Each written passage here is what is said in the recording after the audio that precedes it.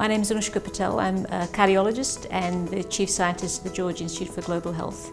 I'm also a Professor of Medicine at the University of New South Wales. Very early in my medical career, I understood that we need more evidence about how to provide better care to patients in our everyday clinical interactions. And I understood that science was the key to providing that evidence. Worldwide, we waste billions of dollars and there's a lot of human suffering as a result of either ineffective or inefficient care being delivered.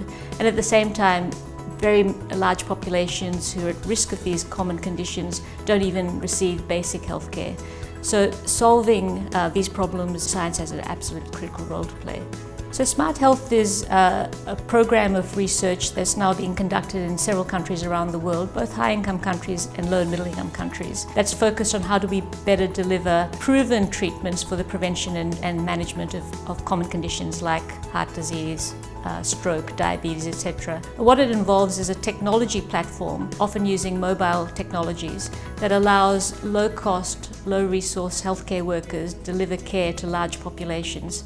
It also involves the use of other technologies such as devices that can easily connect to decision support systems and supply chains that allow the effective delivery of treatments to large populations. I think many people believe healthcare delivery is easy.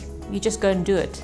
But in fact, it's really quite complex. The whole science of healthcare delivery is also known as implementation science. It's very complex because fundamentally you're dealing with changing the behavior of people, whether that's healthcare providers or patients or communities or complex organizations. That's very difficult.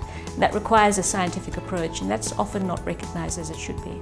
I think I'm very fortunate to work in an area of science where you can actually see impact from your research in a very short time frame. So within 5 to 10 years, I hope I can see increasing impact on the lives of people that the research is focused on. Other disciplines, often it takes many, many decades. So that's something that I think I'm very fortunate to be involved with. I'm obviously very honored to receive this award, but in particular to receive an award that's been established to honor a great Australian, Sir Gustav Nossal, who's just done amazing things in the area of global health.